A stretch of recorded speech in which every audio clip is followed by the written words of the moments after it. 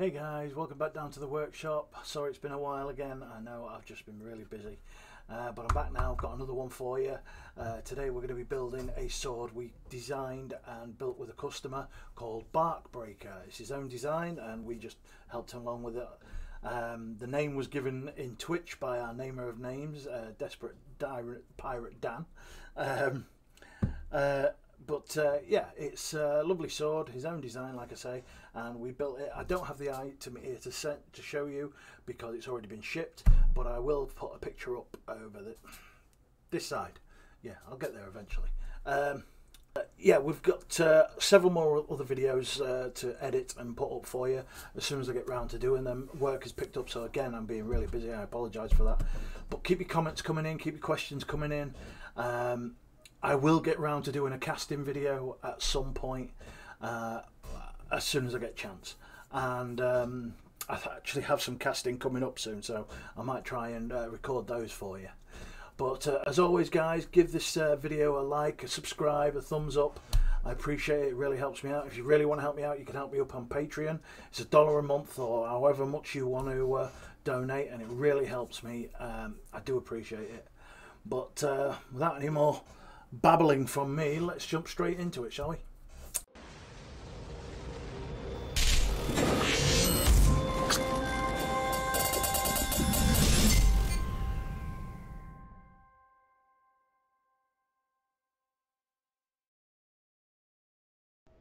So here we go guys, starting like we normally do for any one-handed sword blank. We're going to use 3 sheets of 8mm craft foam that we're going to glue together like a sandwich.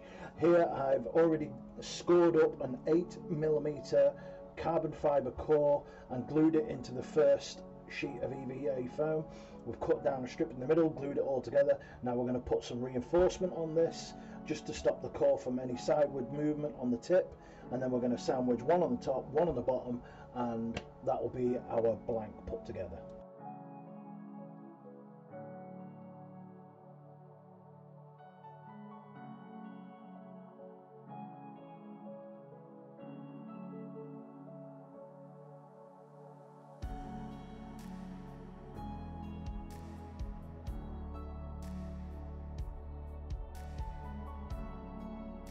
Now we've got our blank made up on both sides with EVA foam. We've got our reinforcement in, it's all glued down. You going over it with a rolling pin will really squash out any air that's trapped in there. Here you can see me marking up the centre line, so if I've got a fuller to put on or if I've got any detail to put on the blade, I've got a line to work with to make it more symmetrical. So this design does have a fuller on it, but it also has some protrusions coming off the fuller. So you can see me here just marking those up, ready for me to cut out.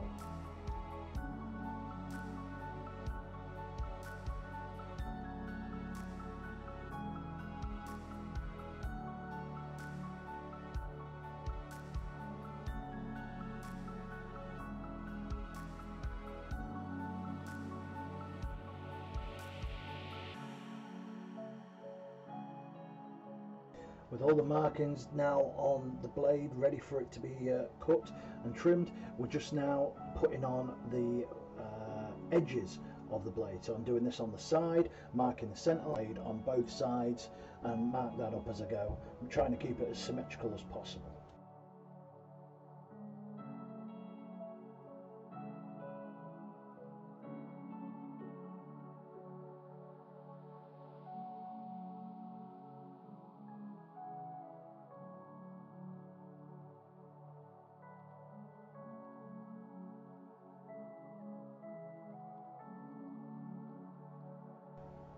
Okay, using a sharp or cleaned knife, we're going to start cutting in the tang on the blade. Now try and stick within your lines, don't go actually to your line, save that for the hand sanding later. You're always going to need to do a bit of sanding no matter how clean your cuts are. And remember, a sharp knife, you're going to take less effort to cut a straight line.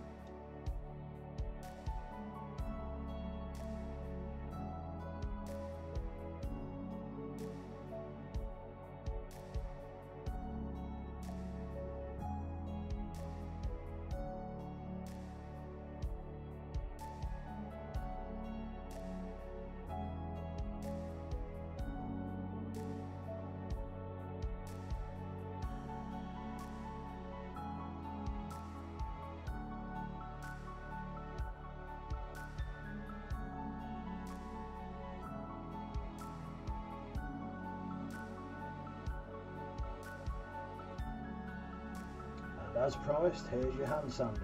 Now just take your time, don't rush this, just try and keep it nice and smooth, blow any of the dust off it regular, and just work it round in one solid long straight. You do not want to be just doing quick small little movements, because then the tang is going to be uneven and it'll show up in the latex.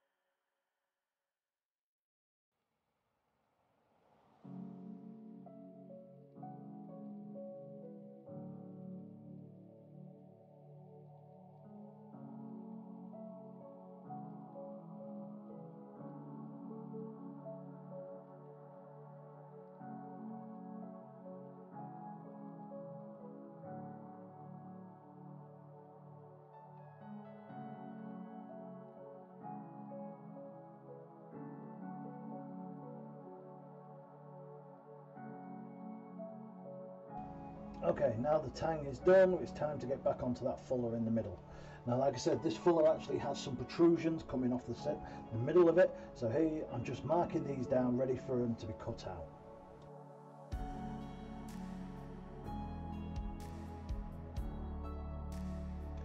So, using a very sharp knife on a 45-degree angle, or as close as you can get, just cut down nice and slowly. Remember, using a sharp knife, if you use a blunt knife, you're going to tear the foam.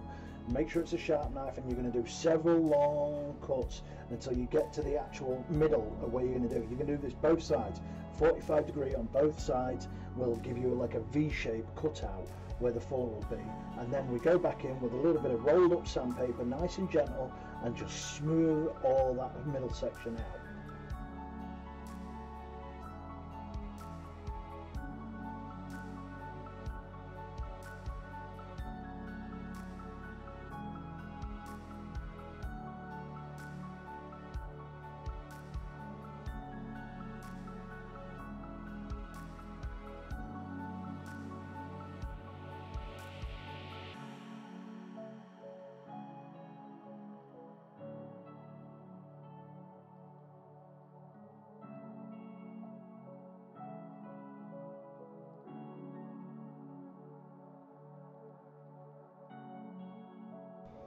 And once again, as promised, back in with the sanding. Now this is just a little strip of sandpaper that I've rolled up nice and tight, and I'm just using it to rub up and down nice and gently. If you go too hard, you're going to tear the foam and it's going to make a mess. So just run it up and down nice and slowly and get rid of the loose.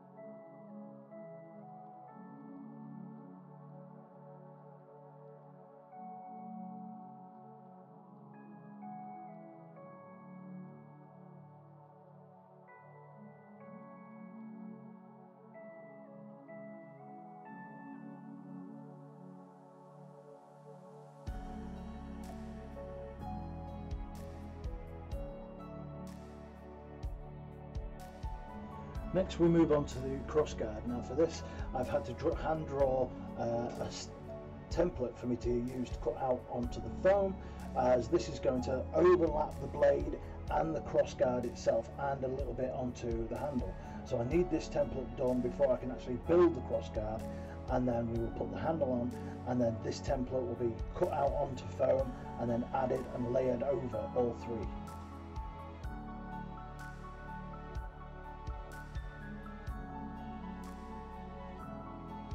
The little trick I like to use when drawing templates is I only draw one side. Once I have one side, I'll just score it down the middle, fold it over, and then trace it, so then I've got it perfectly symmetrical.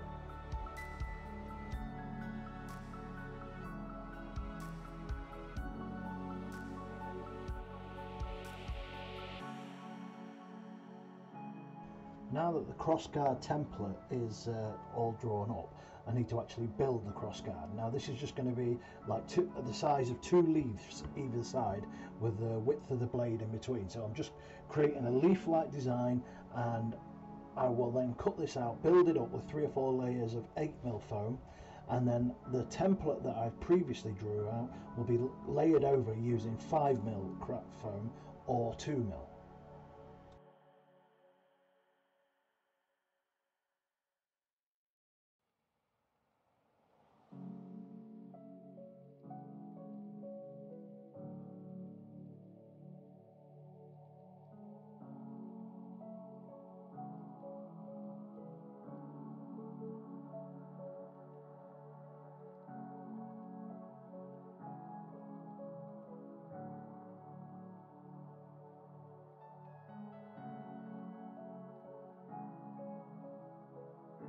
Now unfortunately the camera decided to screw up here and it didn't record a section of me building the actual handle. Now all I've done is use 5mm craft foam and I've wrapped it around, cut the core into a spiral, cut it trim, and then added some black electrical tape and pulled it tight. Now you can see me adding a foam strip around it. So this is going to be fake leather, if you like. We're going to make this look like it's a leather handle. And the way we're going to do this is by wrapping it round, and then where the seams are, we're just going to cut little grooves into it, or using a soldering iron or a wood burner just to create those little overlap grooves.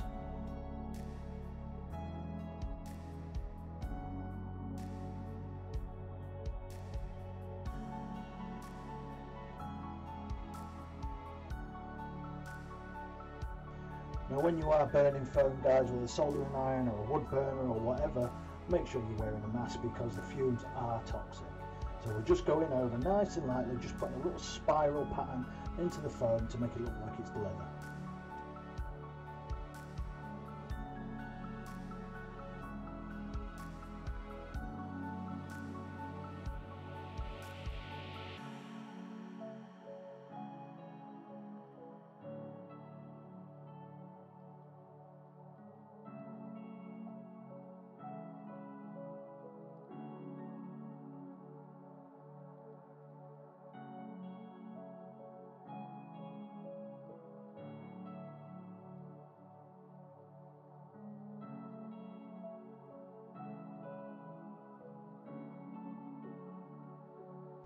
Now with the actual crossguard built and the handle done, we can use our template that we drew out, cut it out of 5mm or 2mm foam, whichever you prefer. I think I did this one out of 2mm, and then the gem inside, which was part of the design, I used a 5mm trim, and I built up I think 2 layers of 8mm to make the actual gem inside stand up.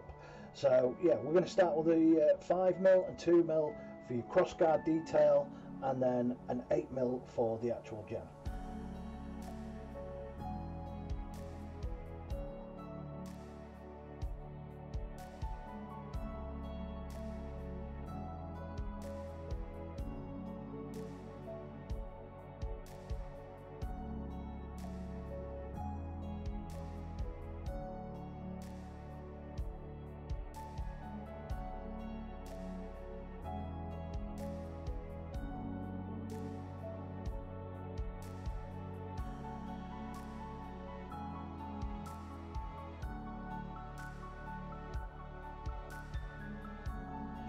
So now we're actually putting the gems on top of the main part of the detail for the crossguard. Once these are on, then we can add any of the details we need to, and then put it actually on the weapon itself.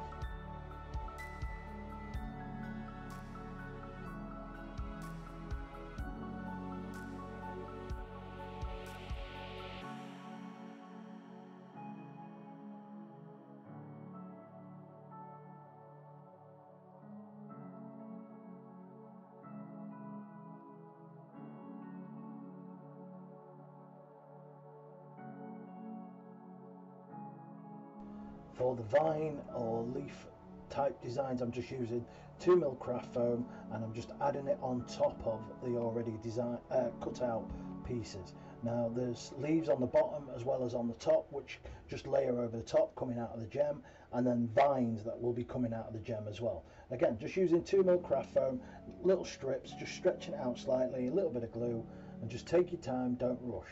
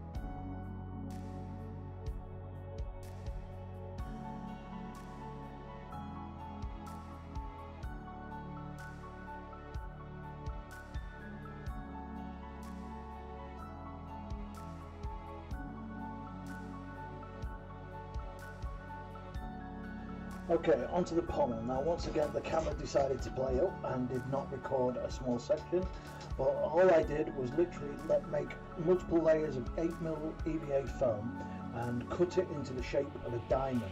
Now one end was flat, flush, and the top end was the diamond, so the flat end would marry up to the handle, and then we would continue the leather wrap or fake leather wrap around that section, and then make it all nice and uniform. And then once we've got the gem, we can start cutting out our floral pattern. Now we're going to wrap what looks like multiple layers of 2mm EVA foam around the gem to make it look like a rose, and the gem is coming out of it.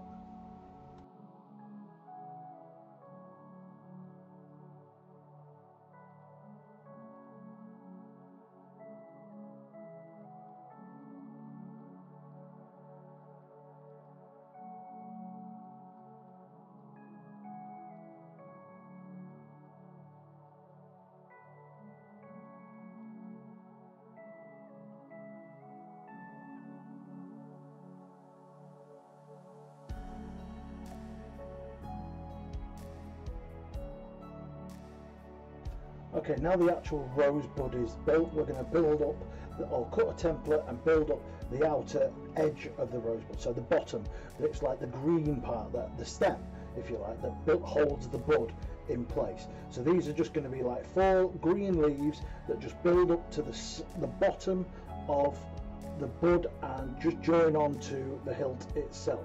Now this is going to also add a little bit more support for the pommel holding onto the handle.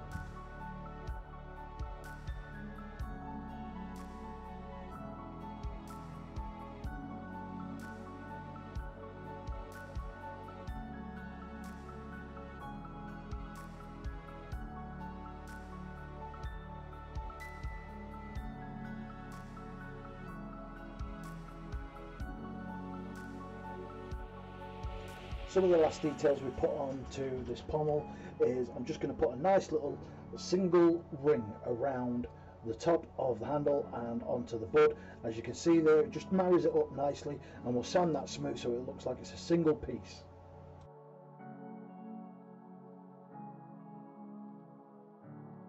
Finally, the last finishing touch is a little like chevron on either side of the pommel where the handle meet. It's just a nice little pattern that the design called for, and this is done with 5mm craft foam and just glued on normally, nice and smooth. Sand it smooth, and then she's ready for glue coat.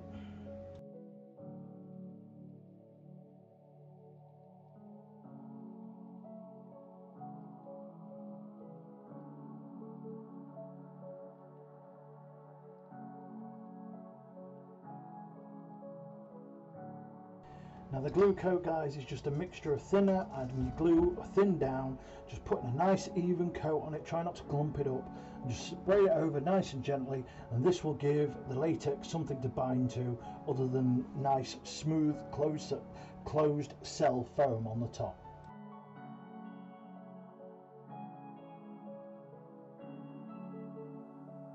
Once the glue coat dries, it's time for latex. Now I normally do 6 to 8 coats, even thin coats, and once that's done I'll then add a black tint to a latex, and then put 1 or 2 black coats of latex on, and then the silver. Now as you can see here, I've already done the silver, and now I'm adding the chrome effect, and what this is doing is just highlighting it. Gives it a nice little worn look, because you know I don't like the brand spanky shiny look new, so this looks as though it's actually, you know, come off an assembly line, been battered about a bit, and looks pretty good and real to me.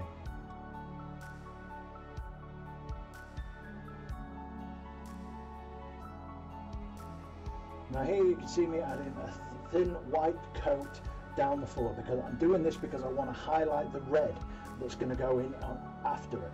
So we're putting a nice white coat down, then I'll replace it with a red and maybe a thin black line just to highlight the red once it's all nice and even.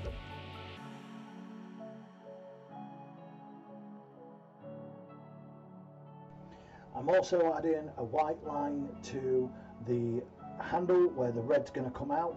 I've already done this with the gem. Now as you can see, the gem has already had its red coat, so I'll do the same with the handle and the fuller. Once the white's dried, I'll put the red over it, a couple of coats of that, and it'll make it nice and bright.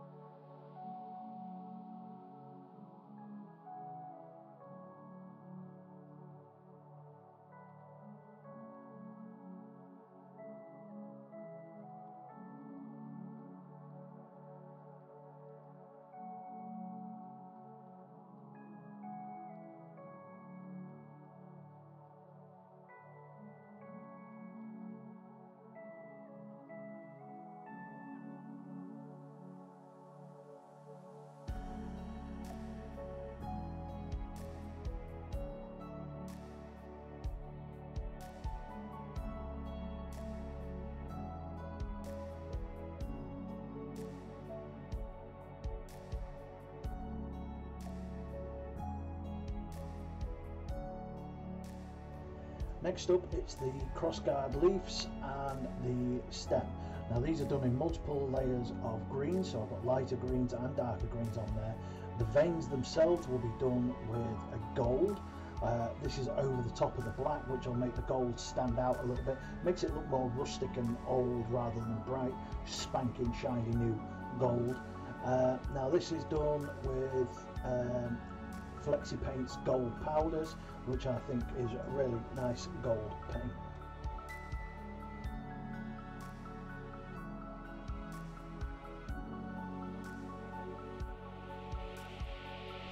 As you can see here, I'm now adding one of the darker greens, so this is going to be a nice dark wash green over the top. I've also added a very light yellowy brown to the handle, because remember this is going to look like leather, so we've got a yellowy brown on there that we've mixed up, and that'll sit there, and then we'll darken that with a bit of dark wash and then a little bit of light highlighting as well.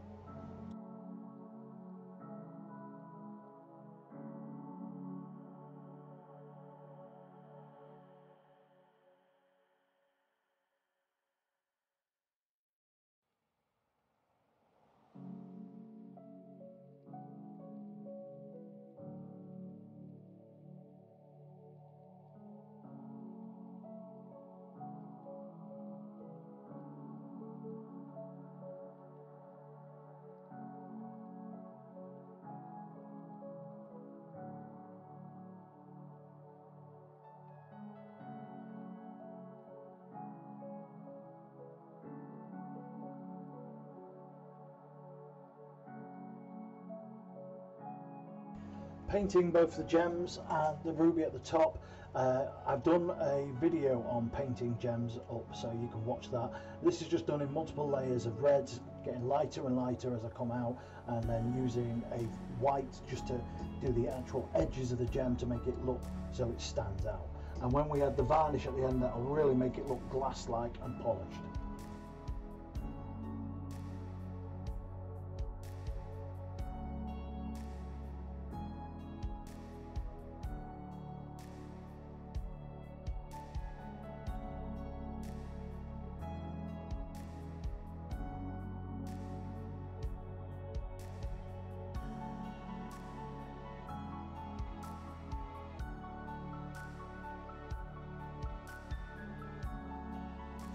Next we're painting the rosebud itself. Now the design called for a white rose with pinkish red tips, so that's all we're doing here. We're just putting a little bit of pink onto the tips and then filtering it down towards the base, but its majority is white, so the pink is just adding a little bit of contrast to it.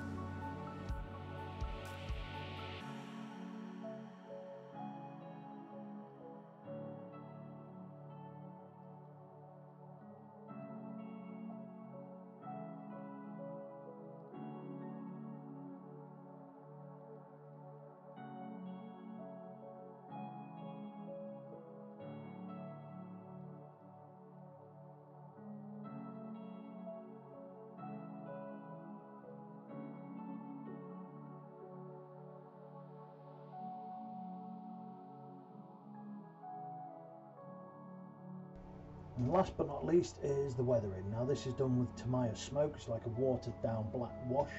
I'm just going around any of the edges that need it, which will darken certain lines under the, you know, overlaps and things like that, and it'll make other bits stand out better. And once this is done, you let it dry, and it's time for the varnish. Now the varnish is still Isoflex special primer as always, but please make sure you use a respirator and do it in a well ventilated area. It is very toxic. And that will be this build done.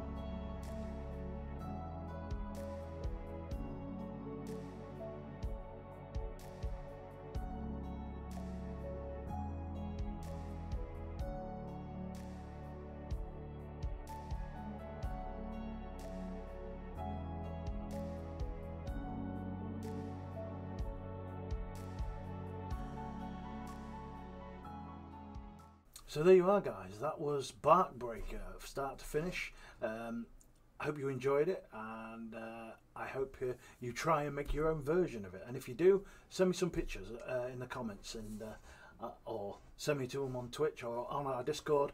However, I'd love to see if any of you are following these tutorials and actually making your own items. I'd love to see that. But yeah, that's it, guys. Thank you very much. I hope you enjoyed it, and if you have, give it a thumbs up, give it a like, and if you haven't already, please subscribe. It all helps me out. We are actually getting quite close to the, I've got the subscribers now. I just need the watch hours to get YouTube to actually like these videos and start making them a bit more popular, but we'll get there eventually. But yeah, as always, guys, take care now, be good, stay out of trouble, and